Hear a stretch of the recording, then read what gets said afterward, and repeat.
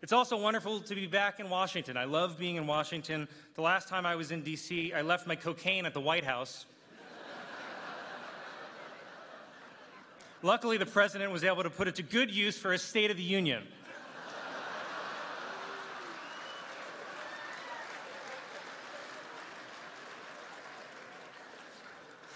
I'm kidding, of course. The president doesn't call it cocaine. He calls it high-speed rail.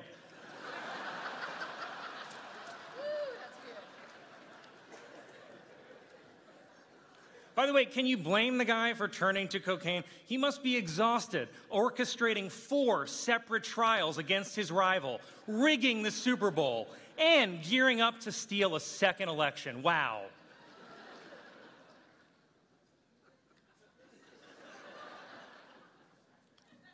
Biden laughed.